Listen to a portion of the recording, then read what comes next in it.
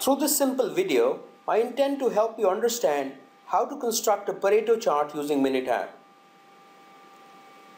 The Pareto option in Minitab lies in the Stats menu. Click Stats, go to Quality Tools. If you see, the second option on your right is a Pareto chart. Click it. In the first column, defect or attribute data, this is where you would put in the nomenclature of the attribute information that you picked up. If you see here on my C1, I have the names of the ticket types that I have for a particular IT operations. So here I will double click on C1. Then the next thing it asks you is frequencies. I will double click on the column C2, wherein we have the count of the number of tickets. Double click, press OK, and voila, here you go. You have your Pareto ready. You can pick up the crosshair and check exactly what is the percentage contribution of which part of your defect.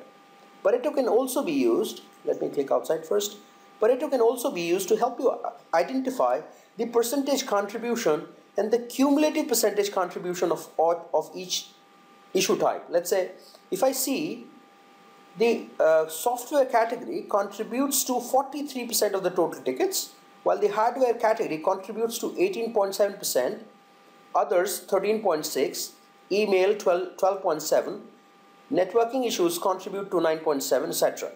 When you look at it cumulatively, software is 43.3%. When I add 18.7 to the 43.3, I see that software and hardware put together constitute to about 62% of my tickets.